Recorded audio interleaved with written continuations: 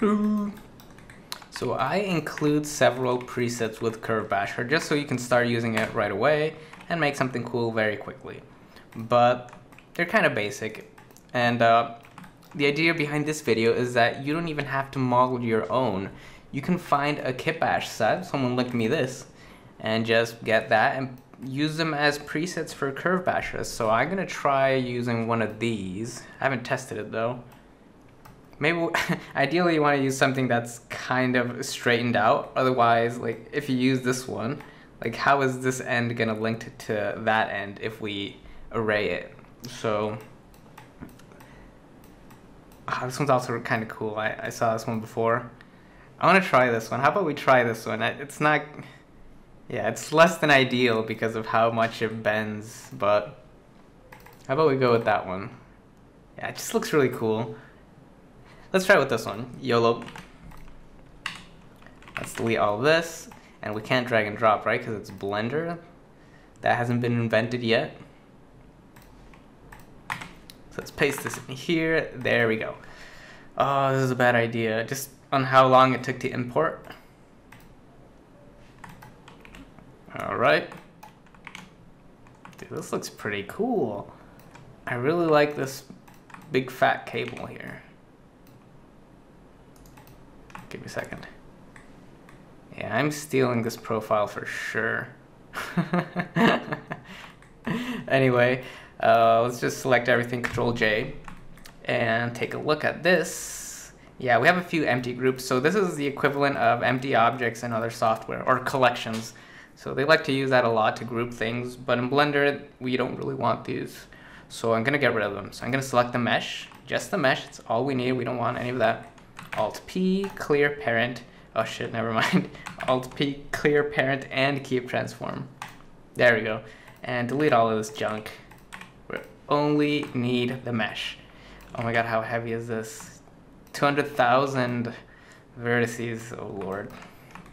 Whatever, let's just give it a go. So I'm gonna press N, go to the Curve Basher N panel, and you'll see a button right here, open preset file. So this is where all the default presets are located, and this is where you can create your own and even paste things you find online, such as this. So ideally, for a complex kitbash like this one, I would just paste it in the default kitbash types. Let me just show you which ones those are. So these are the default kitbash types. So the thing about these is that they're not special at all. They're not instanced, or they're not merged in any way. It's just bend it onto the curve. That's it. So like I said, ideally you want to put it in there, but I'm really curious what this specific kitbash would look like if I put it in the array type. So let's try that. So I'm just going to hide the chain. Doesn't matter what's visible or not in this file. Kitbash will still work. So let's paste it and make it the correct size. So rotate 90 degrees. Is that 90 degrees? Oh, I guess it is. Okay, so I'm just going to scale. You can see there's a little reference cube right here that you can use to sort of resize it. That's good enough. So I'm just going to center this again.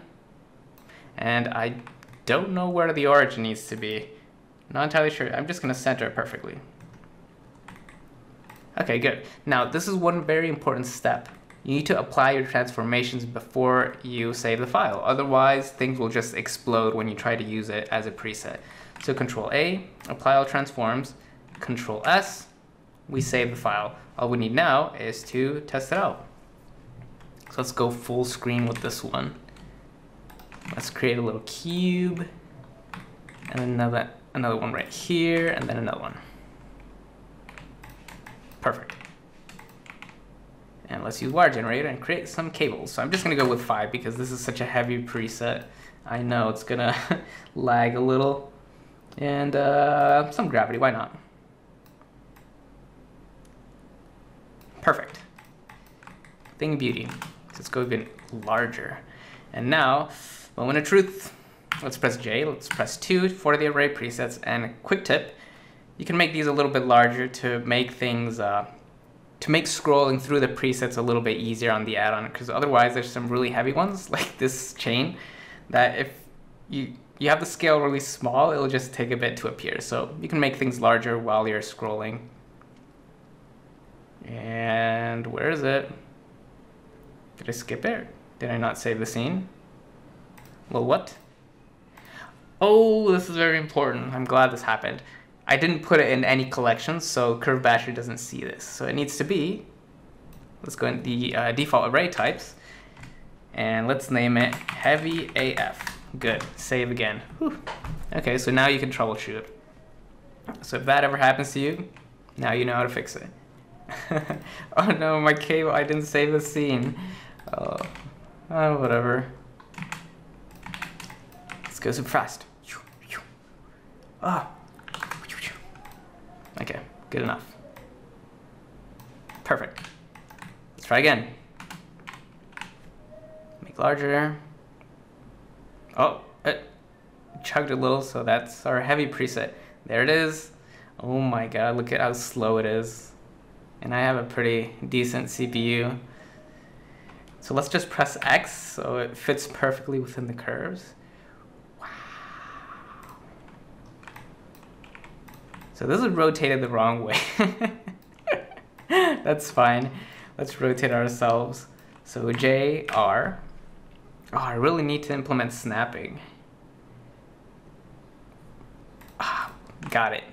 First try. Oh, that looks kind of cool. That looks cooler than I was hoping it would. So yeah, that's the idea behind this video. Like, you can just find something online and paste it into the preset folder. That wasn't too hard to do. And make something cool.